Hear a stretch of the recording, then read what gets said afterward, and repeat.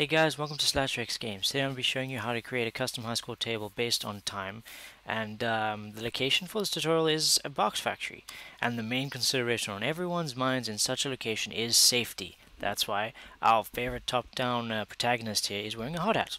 Yeah. So in this minigame, basically what one's got to do is navigate through this little maze of boxes, well it's like a pathway of boxes, and get to the checkered line right over here. And notice here's the time, and it hasn't started because we haven't moved yet. As soon as we push A to go forward, it's going to start counting down. Let's do this. A. We're going to navigate our way, bumping into stuff, simulate a real life experience in a box factory, bumping into everything, finding our way through the path, over the little bridge to the other side. I'm pretty close here. Well, we're going to bump into a few more things. There we go. Make this realistic. Oh, no. Well, we've taken the wrong... Oh, no. Let's turn around. Keep going. And when we near the exit, right over here. And bam. As soon as we cross the finish line, it's now asking us for our name. So we're going to say... Tom. Alright. Say OK. 27 seconds. Alright, so now look, 27 seconds. Oh no, Tom is right at the bottom with 27.13 seconds. Notice here that Billy has 18 seconds, and then as we go down, we get the worst and worst time. Now this is based on least time is best. The fastest we get from the start to the finish, the better. And ultimately what it's doing is it's taking that time, converting it all to seconds. So if we took a few minutes, it's going to take those minutes times each minute by 60, add those to the actual seconds that are left, and then it's going to compare it to all these other ones, also converting them all to seconds, and then it's going to, reorder this list in whichever way is right. Now, this tutorial is very much similar to my other custom high scores tutorial. The coding is nearly exactly the same. So I'm not going to be explaining a lot of the concepts involved, so if you don't understand anything, please go to my other tutorial and check that one out first. Okay, let's go back and let's go dive right into this coding over here. Okay, so the sprites here, we've just got some world sprites, just some objects and stuff to make the minigame look cool. We've got the finish line, and we've got the player as well as some boxes that move around and do stuff. But that's not our concern. Rooms here, we've just got the game world and the scores room, pretty much the same as that other tutorial.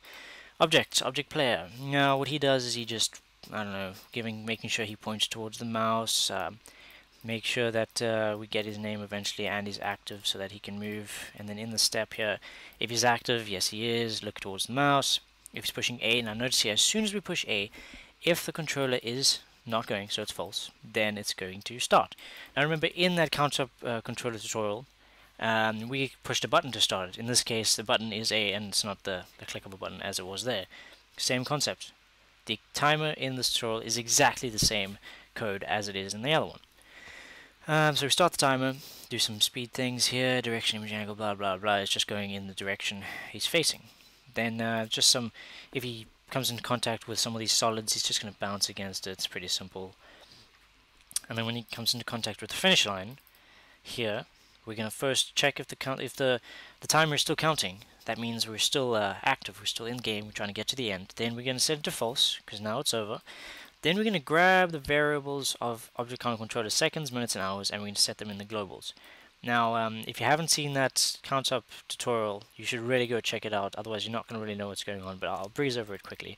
Count up controller in the create here, we set everything to 0, seconds, minutes, hours. These are local variables, and we tell it not to start out, because we don't want to start the game and then it starts, because we want the player to look around a little bit before he actually begins.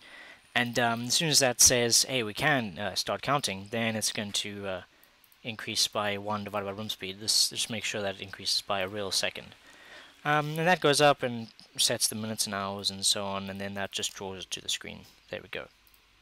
So once we hit the finish line, it's going to grab those local seconds, minutes, and hours variables, and it's going to create global ones now. It's going to store them in the global seconds. Now we can use that any way we want, really. And now we're setting active to false because we don't want the player to move around anymore. And get name is true, right? Remember it was true in the create. So now we're saying, well, if it's true, then name equals get string asynchronous. So we don't want the game to freeze. We still want those boxes to move around, make it look like the factory is still working even though the player has reached the end. And it's going to bring up a little dialog box that's not going to, as the asynchronous means, it's not going to slow down the game or stop it. and the text is going to say enter your name, and it's going to have AAA as the string that the player needs to replace. Then we're going to set get name to false so this doesn't happen again, because remember it's still colliding with the finish line even after it is active. Alright, and it's going to send out a asynchronous dialog signal, and pretty much what we're going to do here, check this out, event dialog, that's an asynchronous event. If we go add event, we say asynchronous dialog, right? So this thing's going to be listening for signals, for all asynchronous dialog signals. And this one here we've called name over here, called it name. So if we go to dialog over here, go to some code. Here I'm creating a temporary variable called time, and basically what we're going to do is we're taking the score, which is at the top left, which is the time, and we're going to take all those hours, minutes, seconds, convert them all to seconds, so that we can use that to compare to the other stored variables and values in the current high score table. It's just simpler, otherwise we're going to compare the hours, compare the minutes, compare the seconds. Instead of doing 3 comparisons, we can just do 1. So here it's taking all the global seconds, minutes, and hours, and it's converting them all to seconds. So it's taking the ones out of seconds, it's taking the minutes, timesing them by 60, taking the hours, timesing them by 3600. And that'll ultimately give us the same value, but just all in seconds. Okay, then the next thing here, we're creating a temporary variable called ID, and it's going to find the next incoming signal, right?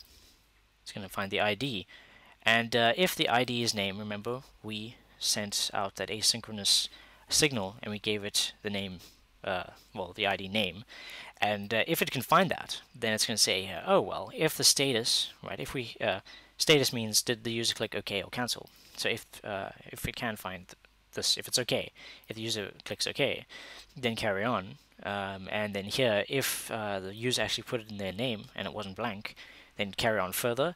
Then it's going to grab that name in the result. See that saying result is not equal to blank, so results here is equal to something. So grab that result value. Then what we're going to do is open the ini called scores.ini. Now this is stored in your C users, and then your username app.local, and then your name of this current studio project. In this case, it's time-based score. It's going to be here called scores.ini. Notice how here I've saved the position in the high scores table, then the name and the time. Now notice all the times here are in seconds, right? Because we're going to be storing them as seconds, and then the high score table is just going to display them as hours, minutes, seconds, and then you know the player won't even notice that it's just a quick conversion right at the end. Okay, so what we're doing here is we're opening up that scores.ini. We're starting at 0, and we want to keep it going until it's less than 10, so it goes through 10 items every time I increments by 1.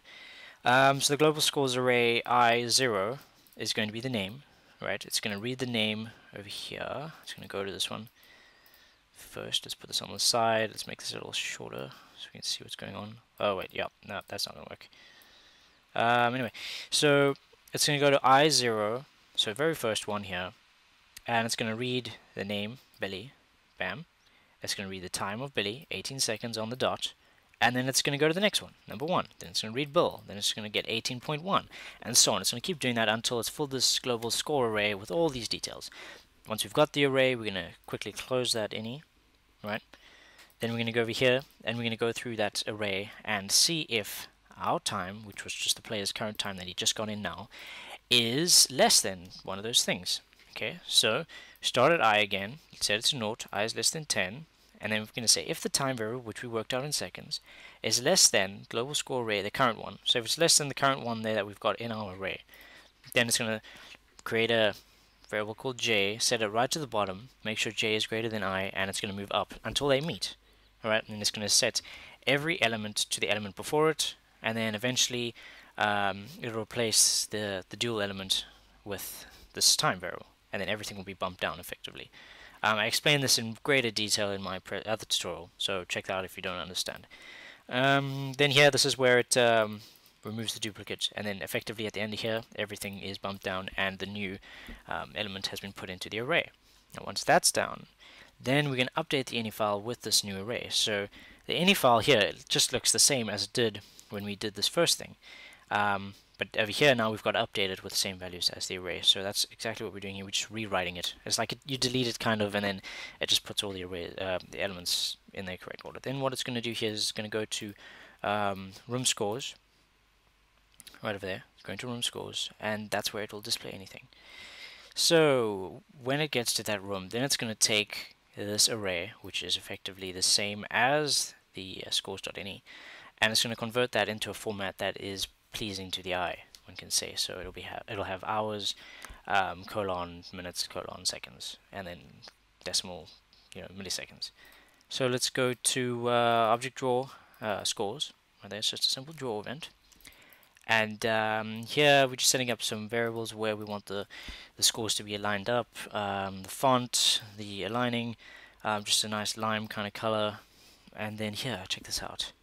Hours equals global score array I1, alright?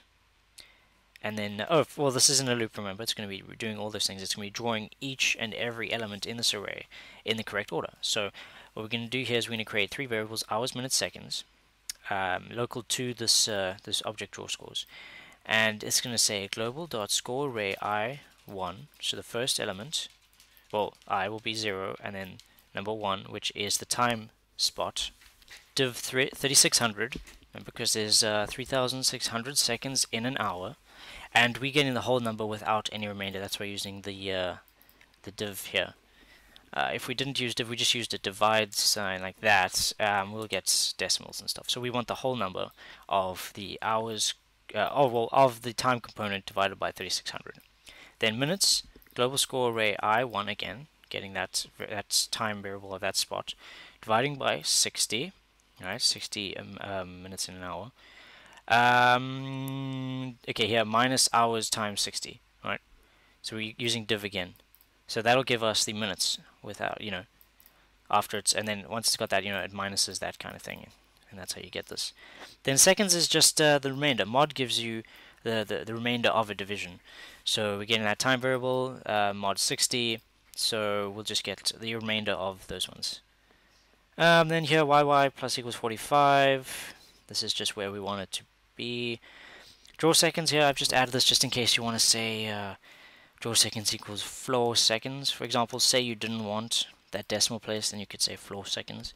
But in this case, the time to get to the finish line it's really short, so I'm going to put seconds there, so there's milliseconds also. Then here we're going to draw text, I0, so that's the name. First we're going to draw the name of the person. Then this is the same as the kind of timer. Right over here, it's just determining whether to put a 0 if the minutes or seconds is less than 10, so it'll have 0, 9, that kind of thing. And it'll keep doing this effectively 10 times, and that'll draw up the high scores table as we see when we run it. Yeah, so that is it. That's all the code that does this, and let's go play. Let's do this one more time. Okay, so yeah, so when we start moving, as soon as we start moving, there the count up starts counting up. It's timing us now. It's not displaying the milliseconds because we used that floor, that draw seconds equals floor seconds in the actual timer. But when we get to the end, it's going to be a lot more accurate, and it's going to tell the user, exactly how many milliseconds they were. So let's try to do this reasonably quickly, not bumping into anything. Get to the end, and then it's going to come up with the asynchronous signal. Time stops, remember, look at that, time stops as soon as we're colliding. Then enter our name, I don't know, Bobby, okay. Select OK, and it's going to send out that signal. Then it's going to be listening again for that signal, that dialog signal. Bam. So we look for Bobby. Bobby's right at the bottom with 24 seconds, 0.33. And now if there was another person down here with like 25, he'd get bumped down and we never see him again because he's not important. He's no longer a top 10. Yeah, so yeah, it draws the name in this column, and then it draws the time just in this format of hours, minutes, seconds, just like that. And that's effectively how we do a high score table based on time. We just convert the whole lot, the hours, minutes, and seconds, to seconds. Once we've done that, we can compare them and write them up. So, hope you enjoy this tutorial. I'll be uploading a GMK to Dropbox so that you guys can fiddle around with the actual code without having to type it all out. That'll save you a lot of time. If you found this tutorial educational and helpful, please feel free to comment, rate, and subscribe, tell your friends, and I'll be back next time for another great GameMaker tutorial. See you guys next time.